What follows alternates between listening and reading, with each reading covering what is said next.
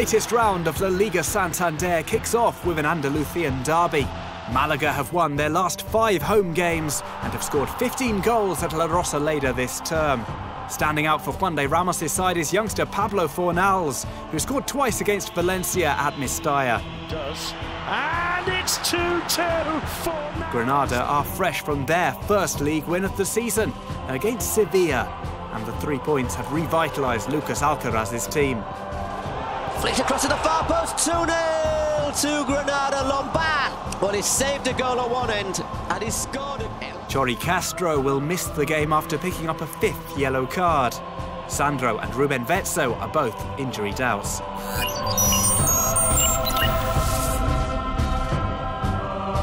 This way through to Florian Andoni, best down on goal. Andoni, second goal of the game for him.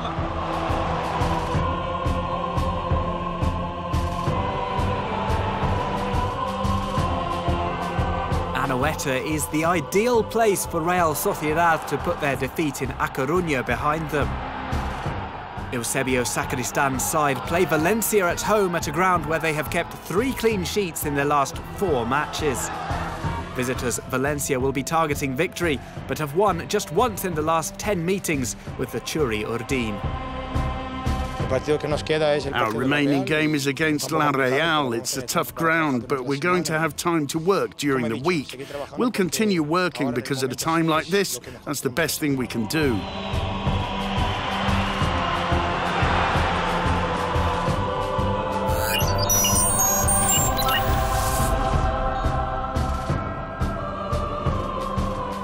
The Estadio de Gran Canaria has become a fortress for Unión Deportiva Las Palmas.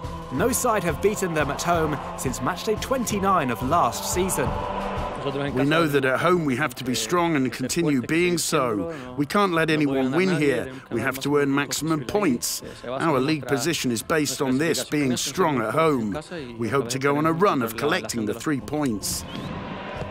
Left put across at pace and it's sent towards goal, but into... The Canary Islanders are the 5th top goal scorers in La Liga, and a lot of that is down to Jonathan Vieira, who has 3 in 5 games. Something different is happening to Leganés. Los Pepineros have scored just twice in 5 games and need the 3 points in order to move up the table.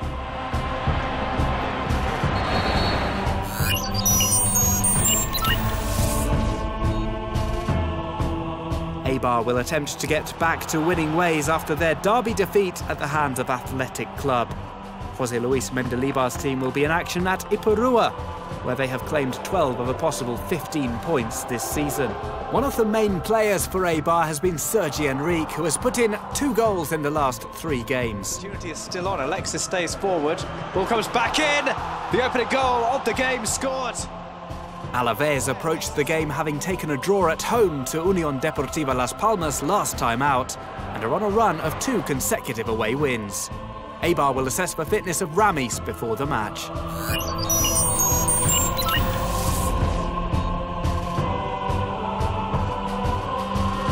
An evenly matched contest takes place at Balaidos this weekend. In meetings between Celta Vigo and Sevilla, the Galician side have won 35, the Andalusians 39. Celta will have another opportunity to take the 3 points following their draw against Betis on matchday 14. Cross the face of goal. Vas is Das. It's 1-0 to Wanda should get there. Dangerous ball, and that is the equaliser. Eduardo Berizzo will have Iago Aspas leading his forward line with a record of 7 goals in his last 5 games. Sevilla are in need of improvement with just 2 wins from their last 5 fixtures. Berizzo will be waiting on Carlos Planas and Radosha's fitness for the game. Sevilla have injury doubts for Carrizo and Escudero.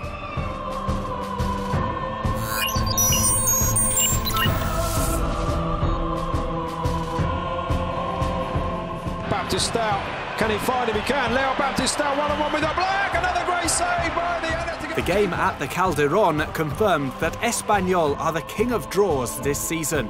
They have 7 from 14 games. The most important thing for Quique Sanchez Flores' men is that they are on an 8-match unbeaten run and have not conceded a single goal in their last 5. Time a Sporting player gets the ball. That's a very good header. Sporting, on the other hand, earned themselves some breathing space with their win against Osasuna. Ball all the way across, Douglas takes a touch, now fed out to him! Carlos Carmona is the danger man for the Asturian outfit, grabbing 3 goals in the last 2 games.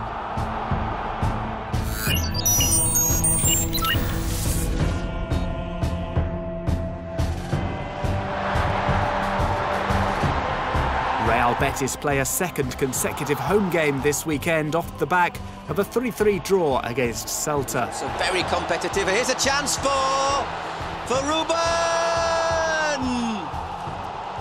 Tell a lie, it wasn't Ruben, but it's still 2-1 to Celta. The Andalusian side came from behind on the score sheet, but showed once again that their problems lie in defence. Victor Sanchez Del Amo's team have conceded the 3rd most goals this term, with 28. Looking to add to that tally are 2 returning strikers for Athletic Club. Aritz Aduriz and Raul Garcia are back available after suspension and will attempt to fire the Basques into the Champions League spots that are just 2 points away. It's come to Villa Libre. Muniain got pulled there. Chance for Iker Muniain. Can he seal it? Iker!